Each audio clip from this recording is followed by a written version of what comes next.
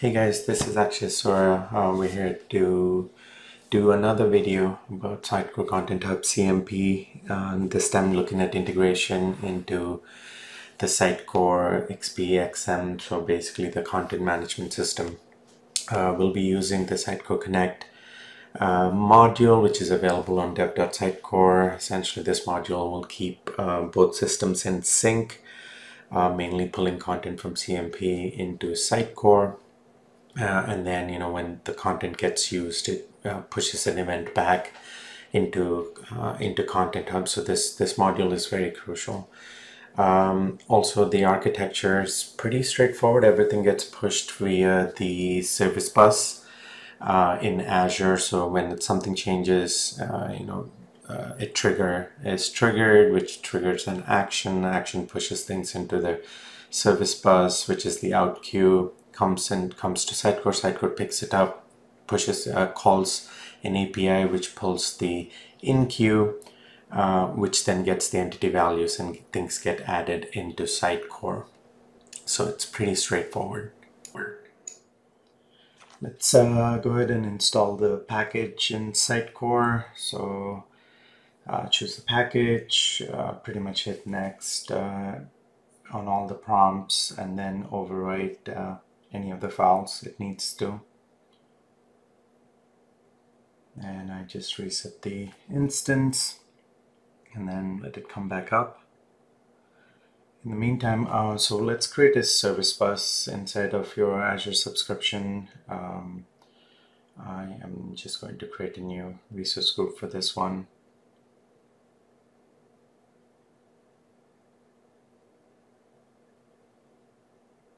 And then let's give it a namespace.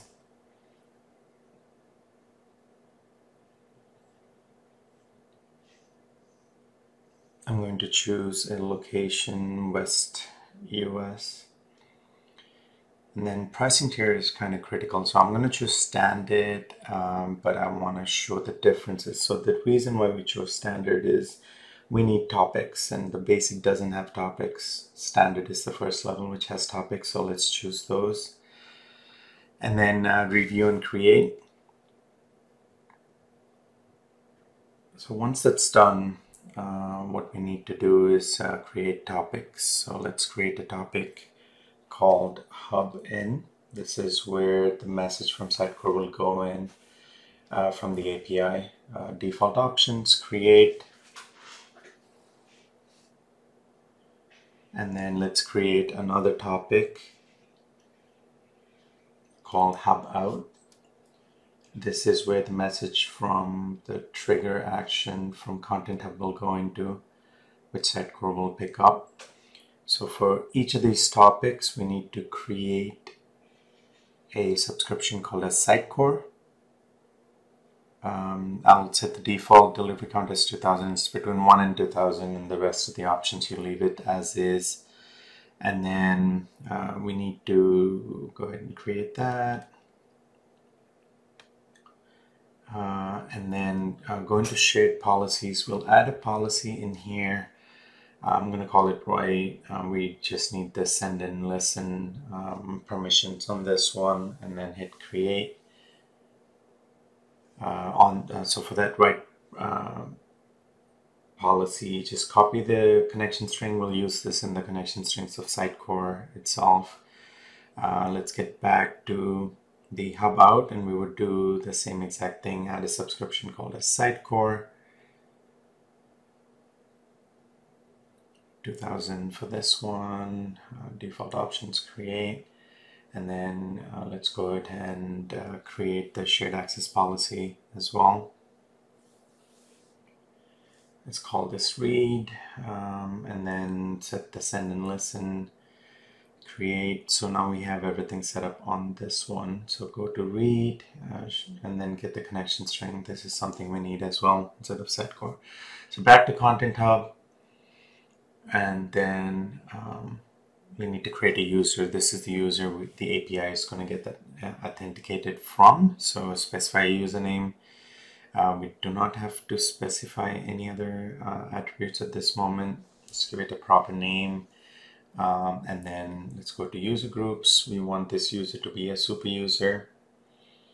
And then go ahead and hit save. It's going to wind, but it will ask you to create the policy combination, which it does anyways. So now that this user is in the super user, let's edit the profile, specify an email address for this user, hit save, and then this is the only way we can get the password. So we'll do the reset password. This will send an email out to that email address. So once you open the email, click on the link, you'll get to this screen, reset the password. Once that's done, keep a note of that. We would need that too. Let's get into actions. So we will create an action which basically will put the message on the service bus. So name it appropriately. We will choose the type. Type is going to be service bus, Azure service bus. Specify the connection string. So go to the main service bus, access policies, get the primary connection string from there, place that in here, specify the destination, which is hub out. Again, you can call these whatever you want. You just have to be consistent. Test the connection. It's great. Save. So now the action is we will put something in that service bus. Now get back into triggers. This is where we will define, the trigger. So specify a name. And then let's choose an objective, which is the modification. And then we want it to execute in the background, not as part of the process. And then let's go into conditions. We want to add a condition for content, which is m.content. And then we would add the condition that, if the state added item contains the state of, whatever the final state is in your workflow, and in our case, it's published. What we want is we want it to, create this trigger is what we need. So either we can activate it now or afterwards. So I'm just going to activate that. And then for every action, you can, for the actions, you can look at the auditing log to see what triggered. One thing I forgot is on the trigger, I forgot to link an action. So let's link the CMP Azure action on the trigger, so that when the trigger triggers, it'll call this action. That's the part which I missed. So it's going to auth, look at the logic app, copy the client ID, client secret. This is what we need for the connection strings. So in the connection strings, again, have these 4 values. We specified the logic app, we specified the user we created, the password, and the URI should not have a trailing space at the end. Copy, paste that over. For the in, make sure you have the out connection string. Doesn't sound intuitive, but it makes sense when you look at it. Specify the subscription, and then the path out will have the in connection string.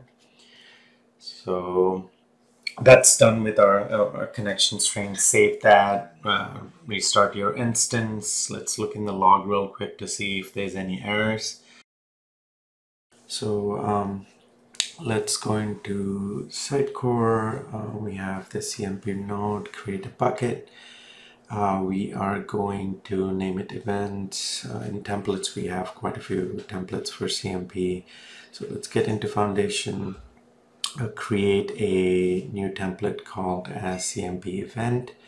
We'll go ahead and click next. Once this is done, let's get into the content. And then I will inherit the Content Hub entity, save, and then get back into the builder. So here we need to find the field names we want to store, which should match up with what we have on Content Hub. So getting the field names is one thing. So we know we have name, we have details, and we have location. And I'm going to set all of the details and location to rich text because it will match up nicely with what we have on Content Hub. So save that. And then, so get into systems, modules, So we basically have to add a configuration for the event mapping, data exchange framework rings bell. So add event mapping. Main thing here is that it has by default 3 fields which map to existing fields. Sort of content type. The content type ID is interesting. So we have several content types, but we need the actual ID. So get into taxonomy, and then inside of taxonomy, if you look for content types, by default, if you look at a blog content type, you'll see the m.content type.blog, but because event was a custom one, you'll see a different ID. Copy that over, and then put it in your XP. And then we need to assign a bucket. We already have one, so it's pretty easy. And then the template we will use to push this data through inside the bucket. So go ahead and hit event, save that. And then we need to add field mapping. So here we're mapping one-to-one the field which is coming from CMP to the field in the template. So again, field names are critical. So go to a piece of content in CMP, copy the URL, paste it, just replace the middle with app API/entities. And if you look at the fields, again, they're non-conventional because they're custom, right? So copy the field names from here and then map each of these fields with the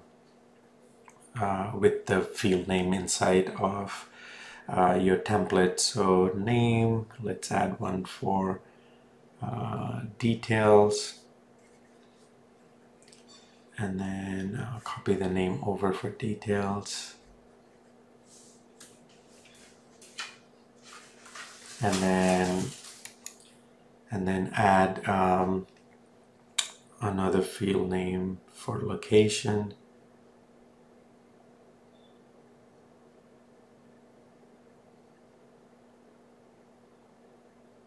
Okay, now once you're all set, right now all the fields are set up between the two systems. Configuration looks good. We don't have any errors at this moment, so we need to go and add a piece of content. I'm going to go ahead and add an event.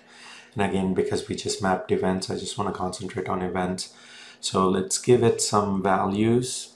And then what we will do with this is we will push it through the workflow so that the right workflow states are set on this piece of content, which will then trigger. The trigger will use the action. The action will push it into the service bus. Sitecore will pick up that message and then it will call back into the in queue to get the information for the message essentially, and then pull those values into Sitecore. So if you look at the auditing for the action, you see a trigger was triggered, an action was called, it pushed it into the Azure queue. We could try to find it real quick. So the in queue is easy because you will find the message in there. This is a message coming from Sitecore going into Content Hub, but trying to catch a message in the out queue is really difficult just because the moment it drops in there, Sitecore seems to be very quick at picking it up. So obviously we're not seeing any messages here, but we did see the one coming back from Sitecore.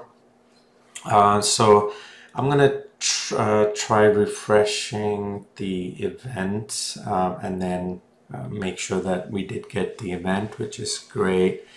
So we get the entity identifier as well. So let's try to do add a new piece of content really quick and see how fast, without taking any pauses in between for Azure, how fast can I get this into Sitecore to see, how efficient these queues are, right? So I'm going to add this event. I will quickly provide the values for this event. Let's go ahead. Yeah, and then give the values. We will basically save this and then push it through all the content workflows as quick as we possibly can so that we can trigger. So let me quickly do that.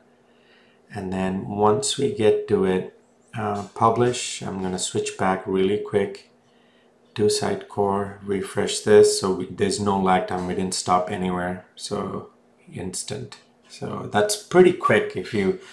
So anyways, thank you so much for watching this video. Special thanks to Andy Cohen for troubleshooting a problem with me.